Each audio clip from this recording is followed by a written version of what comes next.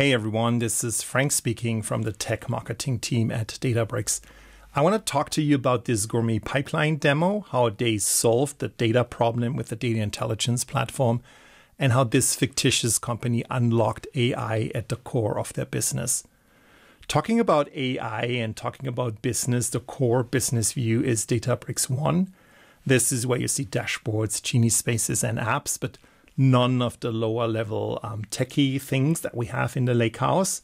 So basically I want to get to my dashboard. So I type Gourmet and it's the first search result. And that's the AI BI dashboard. And this donut chart is already showing me the live sales data that is updated like every second. We see the geographic location of our stores. So that's a small one in Austin. And that table, that's the interesting one. Again, real-time sales data, city, local ingredient, and a district. But now we come to this marketing campaign for new recipes. So that's the one for Bondi Beach, which is specific for the location. It's specific for the sales. It's also specific for the folks, in this location. So, for example, we recommend a medium-calorie snack for the surfers in Bondi Beach, because they spend all the time in cold water. And then our CMO said, look, you have a lot of customers in Spanish-speaking countries. Make this translation automatically to Spanish. That's what we did here. And then he's kind of scared, like we would generate something negative. That's also why we do this sentiment analysis. So I switch back to the Lakehouse view, which is the more technical view. And, all these architectures, they typically start with Lakeflow Jobs. That's the orchestration system that orchestrates everything. So I'm just running that job again. And this is the run. If I click on that run, you can see the graph. And these are the three Lakeflow Connect ingest pipelines. If I click on that pipeline, you see the Lakeflow Connect pipelines, they're running at the same time. And now also this other pipeline is spinning up. This is where I do the ETL processing. You see the multi-tab views. I have SQL files. I could have Python files. And at the same time, the graph is updated. If I click on those nodes from the graph, you see the real-time data at the bottom. So you see the sample data, super helpful for debugging.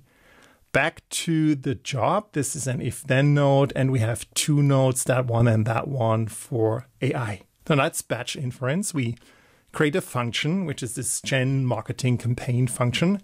It's nicely documented. You see the parameters like district, city, country, ingredient. And then again, it's nicely commented like what it does. And you will understand why this is important. The core thing, what this function does, it's calling AI query. AI query needs the name of the LLM you want to talk to. And then we have this lengthy string, this lengthy prompt. But that prompt is, using the parameters that you get from your Lakeflow pipeline, like city, country, ingredient, district. And this is where you link your data to the AI. So it's not just ChatGPT. For the model, you can select any of these hosted models and you just pick one. You grab the name like Sonnet 4. And then once I copied the name, I can go back and I could overwrite my Claude 3.7 with the Sonnet 4 model. Then at the end, you need to use the function. You use the function in this create table statement, and this is how you add the functionality. Going to this one, and this is like so different. It's using just AI translate, and that's basically the whole code. It's a single line, translate the description to Spanish and store it under this new column name, or do the sentiment analysis for the transcription. Much easier. You don't have to specify the LLM. You don't have to create a prompt. We do all this for you. We optimize it for you. Something else, if you go to the playground, of course, you could say, why do you need all this? And you just again, we have all these models and let me pick one. Yeah, let's take the Sonnet 4. If I just take the model and don't have any data with that model, and I type in a similar prompt, like give me the matcha drinks for Gourmet Pipeline. First of all, it doesn't know about Gourmet Pipeline. It's just creating something. Like LLMs are fantastic for always creating something. It's giving us a marketing campaign. It's talking about digital marketing, about partnerships, about launch events and success matrix, like everything you would expect from such a campaign, but it's not related to our data. Now, talking about agents, an agent is giving a tool to such an LLM. The tool is such a function, like a Unity catalog function, the one we just talked about. Now it's assigned.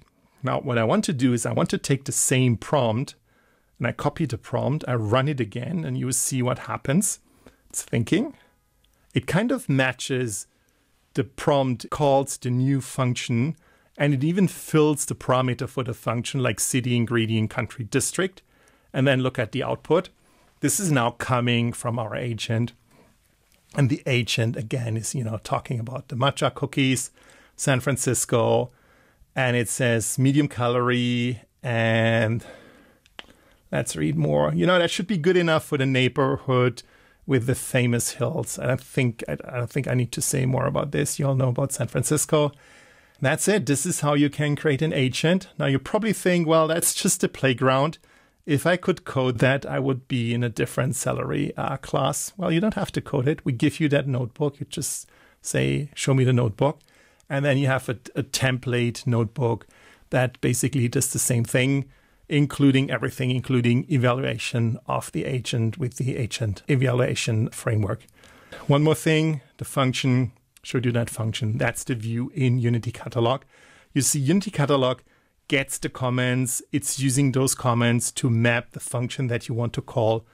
And it understands, if you submit the right prompt, it will call this function. And that's why it is so important to have these comments. So to summarize, I kicked it off with Databricks 1, which is launching the AI BI dashboard. The AI BI dashboard is showing you the marketing campaign, which is based on a SQL statement that is using AI query functions. And those AI query functions, they are based on Lakeflow data, on real-time Lakeflow data with all the data quality and orchestration behind it. And then at the end, you can even use the same UC function, generate an agent, and then call this agent externally if you want it. I want to say thank you for your attention and hope to see you soon.